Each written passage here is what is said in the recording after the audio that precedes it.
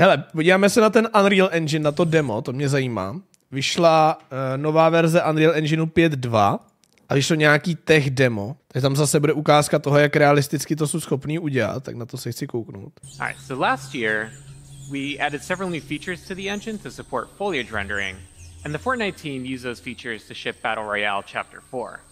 At the same time, Jacob over there and the team at Quixel were experimenting with what's possible for photoreal foliage environments, as well as testing out the latest functionality that we've been building for Unreal Engine. So, Jacob's here with us today in the Unreal Editor. Let's explore the environment. And what better way to do that than off-roading? Better way to off-road than in a Rivian R1T. Now, Rivian uses Unreal to power their instrument cluster, including 3D visualization of their vehicles. So we worked with them to bring the R1T to life in this experience.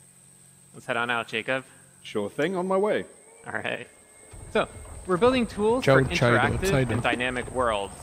So here we have chaos physics simulating rocks that tumble as we drive over them, leaves bend out of the way, and we also added some real-time fluid simulation. We worked with the team at Rivian to set up Unreal's chaos vehicle model to simulate the suspension of the truck and how the electric motors drive each individual wheel. Chaos also simulates how the tires compress and deform, and Meta Sounds enabled the team to precisely resynthesize the sounds of the electric motors and mix them with the ambisonics of the jungle.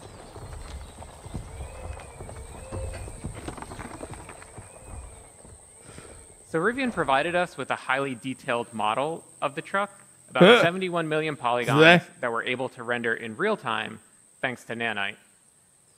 Now, the Rivian not only looks incredibly realistic because of Lumen and Nanite, but also its materials. And today, we're introducing Substrate, our new material framework. Ty na to koukáš jak neandertálec na oheň. No, teď já mám velkou část neandertálské DNA v sobě, že jo. And to better demonstrate it, let's swap the paint out for opal. Now, of course, you can't order a Rivian with opal body panels. Oh, what the fuck? Opal was the internal code name for this project, and also a really great demonstration of Substrate's capabilities. The base layer models the iridescence, refraction, and reflections that occur inside of an opal. And on top of that is a layer representing the polished surface and how light is absorbed as it travels through that clear layer of varying depths. And now we can add back on the dust and dirt layers. And notice how the reflection changes when interacting with the dust layer, and that there are no artifacts along the transition from dirt to dust to opal. So Substrate is more expressive, enabling artists to create materials like this with different shading models and compose and layer those materials as they see fit. All right, let's head on out, Jacob. On my way. All right. In terms of performance, Substrate materials that are similar to the current Unreal Engine shading model cost about the same. But now, artists have the freedom to author more complex materials for extremely detailed use cases, like in cinematics and in film. So we're going to drive under this fallen tree here, and everything that you've seen up to this point was painstakingly hand-built by the environment team at Quixel. Everything since that fallen tree has been built using our brand new experimental suite of procedural content generation tools, entirely an engine that are flexible, deterministic, and artist-driven. Our guiding principle in building these systems was to empower artists to make tools for artists. So Jacob's going to go ahead and add a procedural assembly to the world. And the cool thing is that it communicates... Thank you. Yeah. Pretty cool. And the cool thing is that it communicates with other nearby procedural elements in the scene, like the creek bed. So let's say a designer comes by, wants to direct the player to drive to the left. Jacob can simply move the assembly to the right, and everything updates to accommodate that change. What the fuck? Game design is iterative, so let's say the designer comes back, wants to give the player the choice of going left or right again. Jacob can simply move the assembly back over. Now, the artist who created this assembly also added some additional handles that Jacob can use to art direct where rock slides occur. Allows him to customize the piece a little bit more, make it a little easier for the Rivian to drive by. So we started by handcrafting that original part of the level to set the visuals and art direction for the entire piece, and then built out procedural tools that allowed the team to create a much larger play space. Co ti jebe? Now let's see how we can use these procedural tools to make larger sweeping changes to the environment. So Jacob, let's start by removing some of the trees in this area. Absolutely, that's easy enough actually. All right, a little too much. Let's add some trees back in. Okay. And let's also add in some cliff formations, give it a little bit more variability. So the procedural systems are all deterministic. As Jacob is experimenting with different sets of input parameters, once he finds a set that he likes, he can always go back to it and get out exactly the same results. And the procedural systems aren't just placing trees and rocks, but also fog cards, bugs, birds, everything that's needed to bring this environment to life. And everything that you've seen here works at scale. This environment is 4 kilometers by 4 kilometers.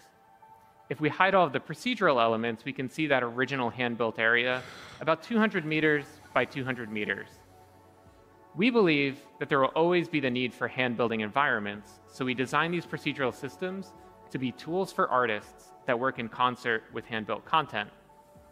Both Substrate and the new procedural tools will be available in experimental form in 5.2. And everything you've seen here is running in the Unreal Editor in real time on a developer machine with an Intel 13900K CPU and NVIDIA RTX 4090 GPU. So Jacob, thanks for being here and helping us out today. Thank you very much, Nick, for having me. It's been a pleasure.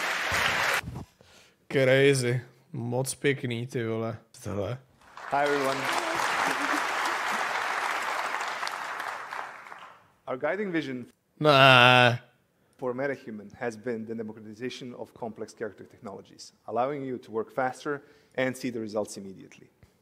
A character is only truly believable if its motion fidelity matches its visual fidelity, but animating at this level is a hard task for even the most skilled studios. Some of our best work Děkuji Danzere za 2 měsíce. leveraged 4D capture, but this took specialized hardware and weeks or even months of processing time. While MetaHuman Creator gave you the ability to generate high-quality characters, animating them still wasn't as easy. This is why very excited to announce a new capability to the MetaHuman product, MetaHuman Animator. Okay. MetaHuman Animator contains the essence of our 4D pipeline, but optimized to run on a single machine. Season 1, nevím, It je is tam able to chapter use 1. iPhone, as well as stereo professional systems, and today we're going to demonstrate how it works. For this, we're going to need Mel, our technician John Cook, and just the phone. Let him cook! Mel, Mám, can you take Miro. your position, please? Sure. Yeah. Let me know when you're ready. Mám Miro kód. Okay. Okay, and action. Co? I need performance capture to work like a mirror. I need it to capture whether I'm acting scared or angry. And sometimes all I need is a look. Cut. Thanks, Mel. That was great. Yeah, you're welcome. Okay. Our technician John is currently pulling Mel's performance from To the bylo phone goofy, onto ale his machine. co se stane teď? Everything will be processed locally. We have updated our Live Link Face mobile app to capture all data at the best resolution possible with the device. MetaHuman Animator uses video and depth data to convert this data into high-fidelity performance animation, and it can even use audio to produce convincing tongue animation. John is currently scrubbing through the take to pick the section that he wants to process. John, are we all good with the data? Awesome. So from now on, it's just a single button click to kick off the processing, which for a performance of this length will take less than a minute to convert into animation. So Mel, while that is processing, let me show you something else. Yeah. Oh, is that me? Yeah, this is what we refer to as your MetaHuman DNA. Cool. And this is generated by the capture we made earlier, right? Yeah, that's right. So from only 3 frames of video and depth data, we can generate a rig that predicts all of your facial expressions in just a couple of minutes. Wow. So you only need to do this once for each actor? Yes, that's right. It calibrates the solver to your face so that we can produce the performance in a way that faithfully reproduces your original performance. That sounds cool. Yeah. So let's check back on the processing, which today is on the latest CPU and GPU hardware from AMD. MetaHuman Animator uses a custom epic facial solver and landmark detector. What the We can fuck? interactively look at the animation while it's being solved and compare it to skvělý, your jak original svině. performance. So it looks like it's almost finished. After this, it's going to do one more pass to make the curves more stable, which is really quick.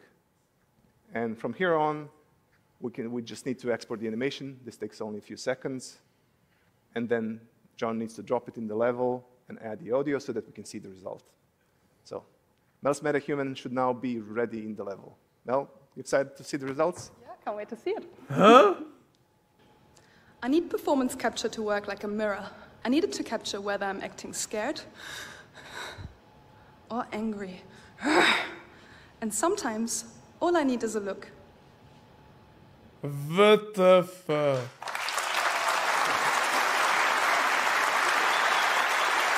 Co ti jebe?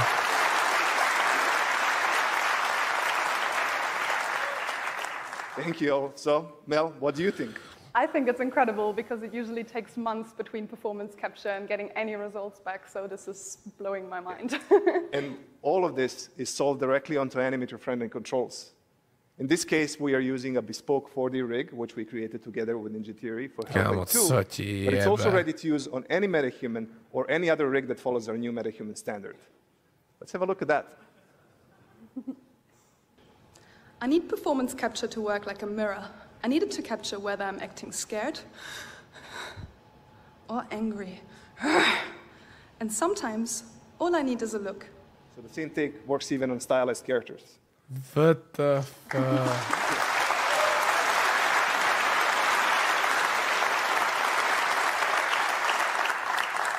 Thank you all.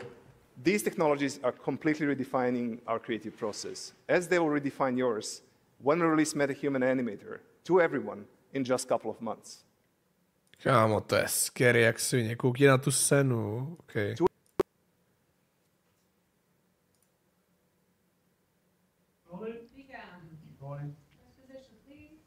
Sign, perf, cut, take 13.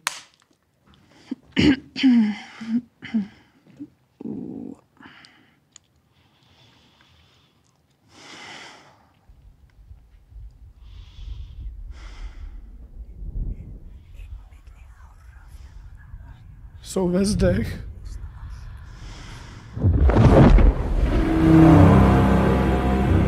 I see through your darkness now.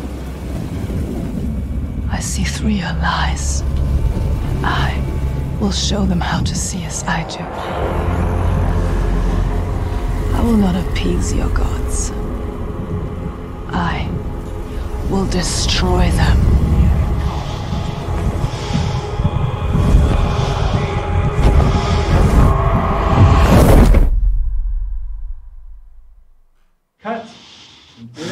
Good. Ty vole, to je extrém, kámo. What the fuck? Dobrý, no. Dobrý. Tak to je, to není úplně to, co jsem čekal, když jsem pouštěl to video. Players had never seen before. We upgraded with broad strokes, using Lumen, Nanite, and other UE5 Kámo, třeba ten Fortnite teďka vypadá hrozně dobře. tech. We worked directly with the engine no cap, team to vypadá improve dobře, these hrozně. features and ensure they scaled on all platforms Fortnite ships on. First up was lighting. Now, our options in the past to improve lighting have been somewhat limited because Fortnite is a really dynamic game. Big lighting just doesn't work because the moment a player Jako je pravda, že já to hraju v tom performance modu, takže já tam vidím úplný hovno, jo, ale jako jinak to vypadá dobře. destroys a wall, light maps are invalidated. So we were really excited to give Lumen a shot. It updates global illumination in real time as the environment changes. Early in Chapter 4 development, we captured a video of Lumen enabled in a Fortnite test build. And the Tam reálně, já jsem teďka viděl nějaký tweet o Fortniteu, když udělali ten level v tom novém kreativu, že jak tam vleze ten obrovský, vole, já nevím, co to je, drak, nebo ten ještěr, nebo co to je s těma vlkama. A tam právě někdo psal, že jako by se herní studia měli učit, jak jako Fortnite není schopnej prostě upadnout jako hra. Myslím, že posledních 5-6 let je to jedna z hlavních her prostě, což je jako jediný hry, které jsou s tím srovnatelný, jsou asi LOLko a CSko. Prostě oni pořád jsou schopní to nějak zachraňovat, tyhle, to je úplně neskutečný. To prostě... player in the video destroyed a wall, and light just came flooding into the room. And honestly, it was pretty stunning. It brought new life to the environment, and the realistic bounce light worked great with Fortnite's vibrant style. While initial results were exciting, you know, nothing is that easy in game dev. And as we discovered, real-world lighting can create real-world problems. Fortnite má velký pokrok na rozdíl od LoLka nebo Minecraftu. Jo, Minecraft ještě taky, no, to je pravda. No, jako Minecraft, ty vole, tam je prostě škoda, že ty updaty chodí tak rychle, jak chodí, no, že jako oni vydají update jednou za rok, přidají tam 5 věcí a to je celý. Nepadej, komorníku, nepadej, ti říkám, nepadej! Jo, to je prostě, když to právě, já to vždycky si porovnávám s tou Terrarii, jo, kde samozřejmě ta hra není ve 3D a je to 2Dčko, ale prostě v Terrarii, v té době, kdy vycházela 1.2, 1.3, tak byly updaty rok, 2 od sebe a těch věcí, co tam přidali, bylo prostě 1500, že jo, to bylo prostě, ta hra byla úplně jiná. A v Minecraftu vždycky přidají jednu věc za rok, prostě to je úplně, no je to škoda, no. Ale teďka ten nový update, který bude v tom Minecraftu, tak jako vypadá dost dobře, bych řekl, jo, na to, jakým stylem oni to právě updateujou, tak ty věci, co tam jsou teďka nový, se mi jako líbí. Škoda, že není Terraria 2, má být. Oni teďka mají dodělat 1.4.5 v Terrarii, ve který má být ten Dead Cells crossover, o kterém se bavili a mají tam dodělat nějaký věci. A Redigit, který jako vede, že jo, který je hlavní ten vývojář z toho, tak říkal, že už jako nechtějí prostě do té Terrarie přidat další věci a že by konečně chtěli udělat jako tu novou hru, že jo. Že chtějí prostě se pustit do Terrarie 2, no. Protože Otherworld ten zrušil vývoj, že jo, před ty vole, už je dlouho 5 rokama třeba. Takže ten nevyšel, ale v té Terrarii má prostě, už je chtějí skončit konečně s vývojem toho a chtějí se vrhnout na 2, no, tak jsem zvědavý. Playtests revealed areas of the map like attics and basements. Ten Otherworld vypadal úplně super, mě se to hrozně líbilo, to mě právě mrzí, no. Co ta hra od Hypixelu, jako Hytale, ten měl být tenhle rok, ne? Ale oni to zase určitě odložili o 5 let, ty vole. Had no windows and were just too dark for gameplay. And it was also the first time we were using auto exposure, and it was causing bloomed out areas when players were in dark. No, tady stojíme, jako jak vypadá Fortnite, no. Hele, pěkný ten Unreal, ty vole. Moc pěkný. Už se těším na další Travis Scott live event nebo něco, protože to bude vypadat dobře, že jo.